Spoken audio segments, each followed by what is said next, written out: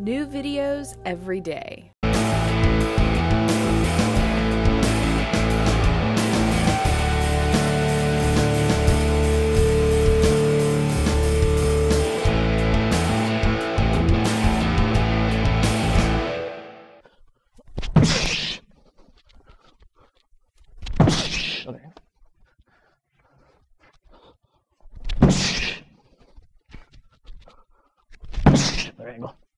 Hey guys, it's Wayne Miller again with Fit and Fearless along with Caleb.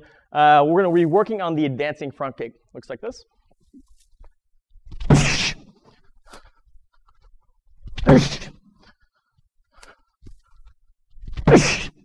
Alright guys, like the previous technique learned in a couple videos back, working on the front kick, all the same principles apply. I'm making contact with the top part of my shoelaces.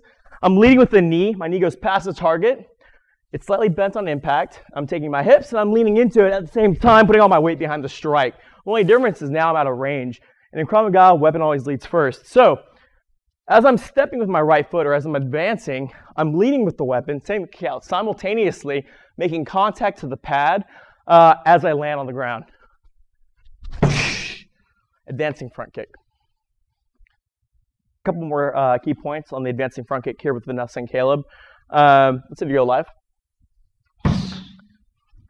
As I was saying before, in Krav Maga, weapon leads first. So, as she's advancing, she's leading with that lead leg front kick. And ideally, as her right foot's landing on the ground, she's landing the strike at the same time to the pad. She's keeping her chin down. She's keeping her eyes up on Caleb's chest so as not to telegraph the kick. And also, it lets her follow through and drive through more. So it's a more effective strike. It's a lot stronger. She's keeping her hands up at all times, elbows tight to her ribs. Her knee is going past the target every single time, so she's not hyperextending her leg. And she's making contact with the top of her shoelaces. Let's do a couple more fast, live. Nice.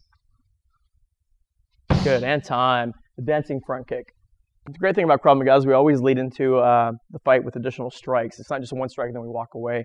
That'd be ideal, but we're always trained to throw multiple strikes. So Vanessa's going to advance in. She throws an advancing front kick, and she's going to finish off with knee strikes, something that we learned in a previous video. She's going to push off, disengage, and she resets. Keep going. Nice, nice. Move around. Nice, keep going. Nice, good. Way to get in.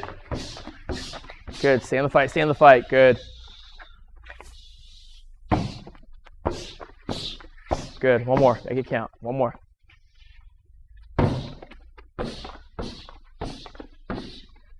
Good, and time.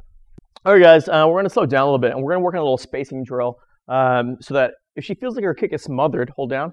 If she feels like she can just throw a front kick from a normal fighting stance, that's what she's going to throw. If she's out a little bit and she needs to engage and do an advancing front kick, that's what she throws. And there's obviously going to be some gray area where she can do either one. But go ahead, guys. Let's play with it. Move around the room. Nice. If she's close and she doesn't have to advance, she just sends the kick. It's nice and simple. If she's out too far, she feels like she has to advance, she steps, she kicks at the exact same time. It's great. Either one's fine. Once again, you're working on previous skills learned in previous videos. Nice. Two more. Good. And time. Nice. This concludes our video on advancing front kicks. Once again, thanks to Vanessa and Caleb. Be sure and subscribe to the channel. Check out our other videos. Make sure you review the videos. Give us a thumbs up. And for additional information about Fit and Fearless and Krav Maga, be sure and check out our website, www.fitandfearless.com. Thanks a lot, guys.